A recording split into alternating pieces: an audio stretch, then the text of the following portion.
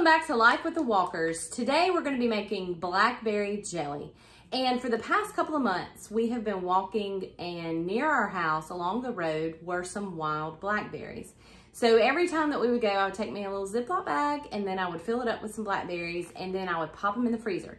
Because you're going to need about probably 5 to 6 cups of fresh blackberries with this. I don't usually measure how many berries that I have, so I can't really be precise. I just take what I have and I make it work for me. So today we've got about 2 gallons of blackberries picked, and that is going to be way more than we need for one making a blackberry jelly. So what I'll do is I will make the juice, and then I will make probably 2 batches of blackberry jelly, and then possibly you can freeze the juice. I do that sometimes to make more later, or you can save it and freeze popsicles with it, add a little bit of natural sweetener. You can do anything with the juice. So pretty much just take what you have and make it work, because if you have about 5 to 6 cups of blackberries, you can make blackberry jelly. So this video is going to be self-explanatory to show you how easy it is to make jelly.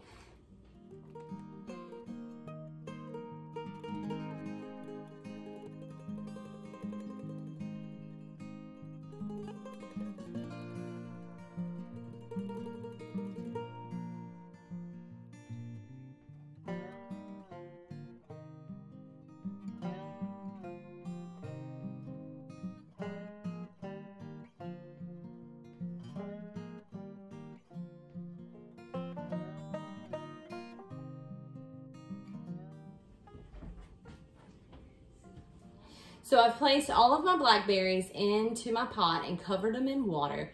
And now I'm gonna bring them up to a rolling boil, and then I'm gonna let them cook in the water for probably 45 minutes and then turn them off. And then you wanna let that sit for a little while. And the best thing about making jelly is you can start to make your juice and then let it sit. And the longer that you let it sit, the more flavor from the fruit that the juice is gonna have. So it's a great thing, especially if you have a lot going on like we do. With 3 kids running around, I don't ever get to start a project and actually finish it in one effort, like one making of it. So I've turned these on, and I'm gonna let them come to a rolling boil. And then whenever it's cooled, then we will strain it and get the juice out. I know that you can make preserves and jam, but we prefer the jelly because my kids don't like the seeds. So I'm going to show you how to strain that really well to get all of the juice out of it to turn into jelly.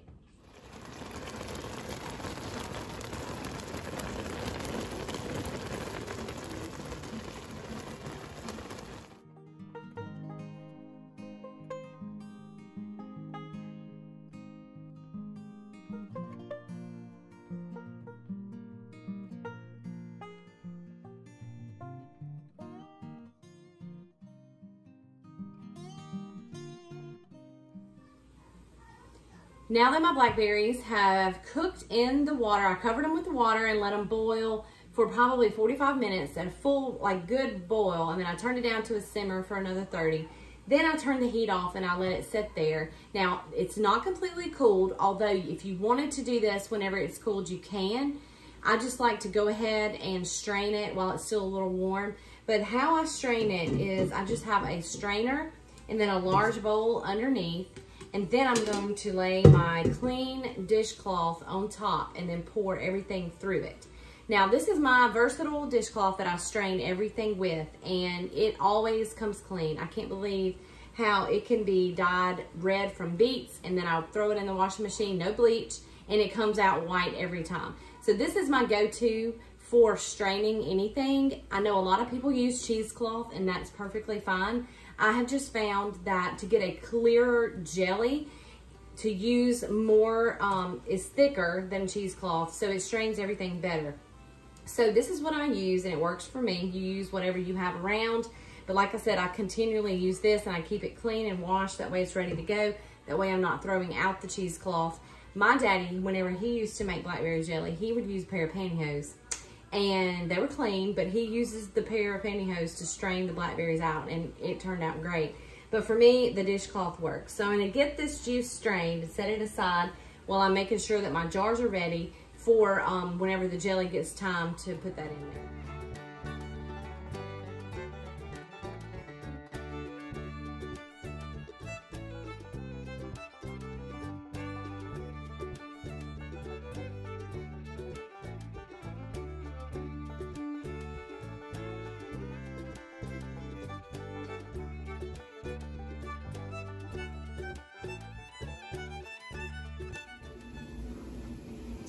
So I've gotten all the blackberries poured in, and I almost had too much for this bowl, but I just wanted to get it done in one go instead of swapping out bowls. But I'm gonna pull up the sides of my cheesecloth and then squeeze it and press it with my potato masher just to get all the extra juice out. And I might can transfer it to another bowl to do that, since this one's about overflowing. But depending on how many blackberries that you have will determine how big of a bowl you need. Now I'm just gonna lift the sides very carefully, not to let any of my blackberry pulp, the blackberries themselves, get anywhere through that. And since this has got so much in it, I'm just gonna carefully take this and put it in another bowl with my strainer through there, even though I probably don't need the strainer, but that's just an extra measure of caution. And I'm just gonna let this sit just like this, and you can hear it. It's dripping on its own down in there, but this should, oh, it's really hot. This should be enough to make probably 2 or 3 batches of jelly. So I'm really excited because we really love blackberry jelly. Now, this is extremely messy.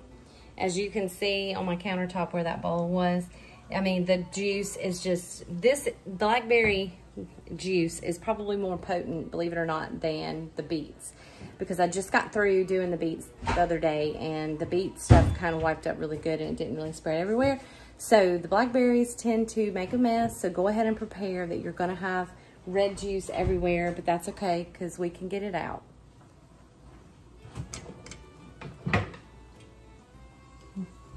So for the rest of my juice, as you can see, it's in my cloth. All the pulp is in there. And since it's still hot, I am probably not going to be able to squeeze this as good as if I were to have let it cool. But the easy thing that you can do if you're just in a pinch and you're really trying to get it done is you can take the excess cloth at the top and just slowly twist it so that you're putting, you know, a tightness onto your fabric. Now, the one thing with this and or cheesecloth, whenever you're trying to squeeze the juice out of the pulp, you don't want to squeeze it too hard, too fast, because the pulp will come through. And if you have pulp that comes through, that will make your jelly less clear. It will not affect the taste of it, but it will make it a little less clear.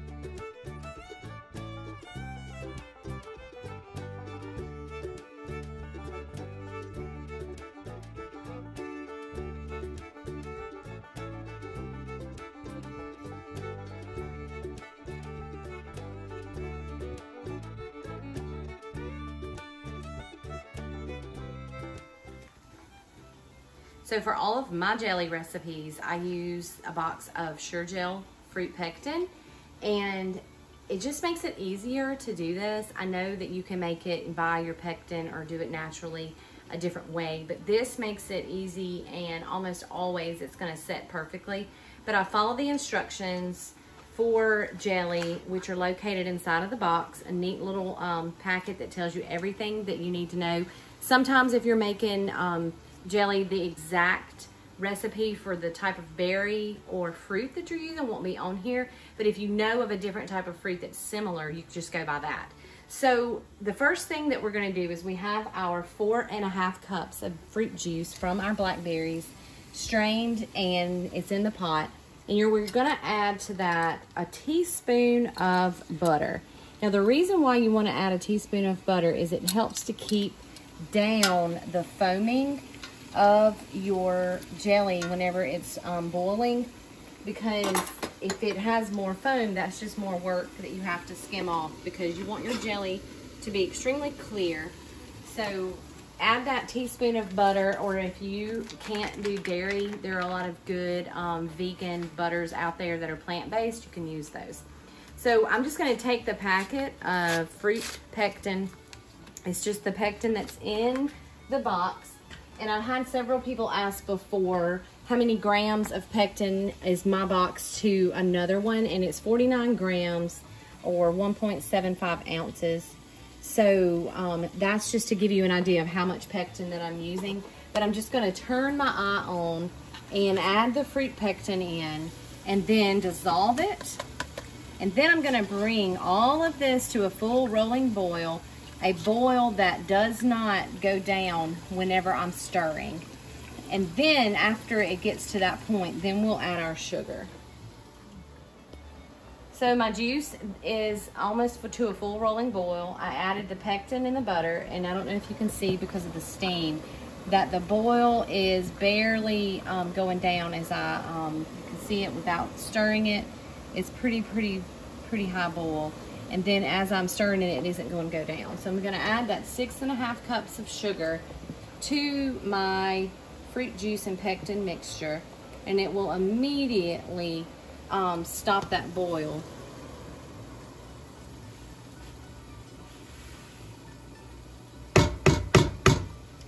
Now we're going to stir all of that sugar into the juice and get it completely dissolved. And then we're going to bring it back up to another full rolling boil, and then you're going to constantly stir it for 1 minute, and then it'll be time to pour it into our jars.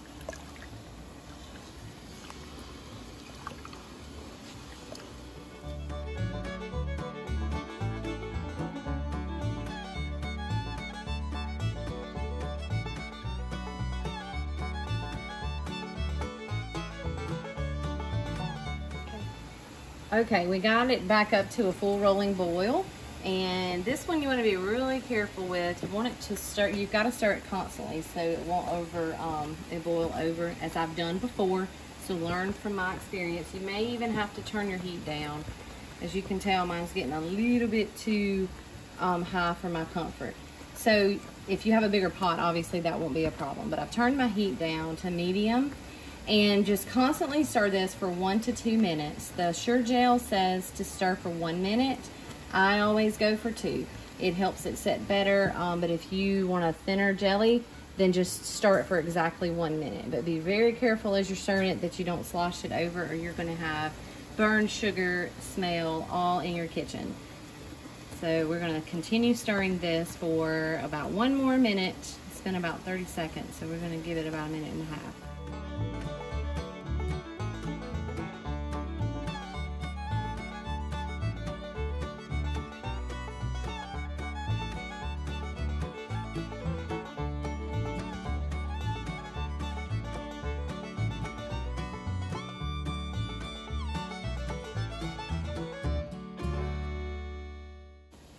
Okay, so what I'm going to do is turn the heat completely off, and in order to make sure that my jars are ready, I'll just push this off of that hot eye and just let it sit there, because you want to just play it safe. You don't want to get burned, so just shove it off, and you see how the boil went down just like immediately.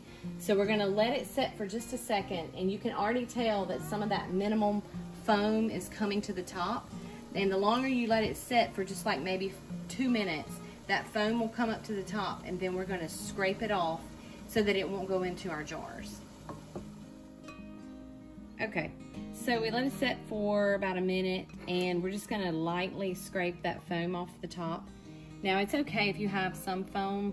If we had not used the butter, it probably would have been a whole lot more foam on the top. But just try to scrape it around with a spatula and empty it into a bowl. It makes for a nice little candied little blackberry treat when it starts to cool.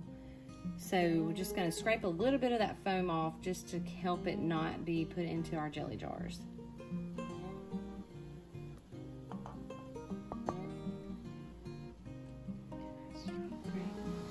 All right, so now I'm gonna put the jelly into our jars and put the lids and the rings on them and place them in our water bath. And then once we get them all, we will put them down into the water bath to process them.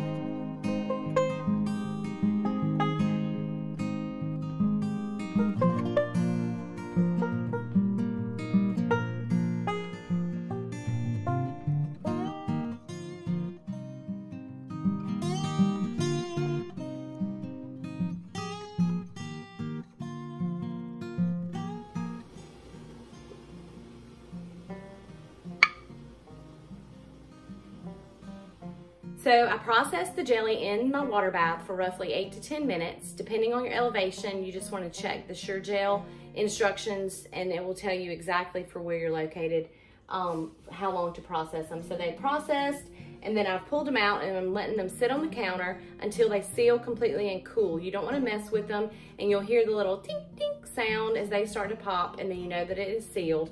But after they've completely cooled, you can check each of the lids, and if it's bubbled up in the middle, it means that it didn't set because you can mash it down and it pops. That means that you need to refrigerate it, or you can try to seal it again, but just pop it in the refrigerator. More than likely, they're all gonna set. But at the beginning, I had 2 utensils that I find that are very, very helpful to have, almost needed, they're necessary, and that is a funnel to dip your jelly into your jars. You can get different brands. This is just the ball brand that came with the little utensil kit, and then the tongs. These tongs are really, really necessary whenever you're getting the jars out of the hot water. It just makes it so much easier, and it fits perfectly around wide mouth jars and regular mouth jars. So you're gonna want these 2 things. I know that there are other utensils that come with it, like the little magnet to pull your lids out of the water and the measure around the top. I just base mine upon where the top of your jar ends is how far I put it. These were some that I did yesterday, and they have set perfectly. Once your jars have cooled, you can take it and turn it to the side and you can see if the jelly set. More than likely, I know I keep saying that because there is always a chance that yours may not, but more than likely, if you follow the instructions in the Sure Jell packet and what I've told you here today, it will set. And you see the jelly is nice and formed. So it takes about 24 hours for it to cool, but you don't want to mess with the ones that you've just pulled out until they've completely cooled.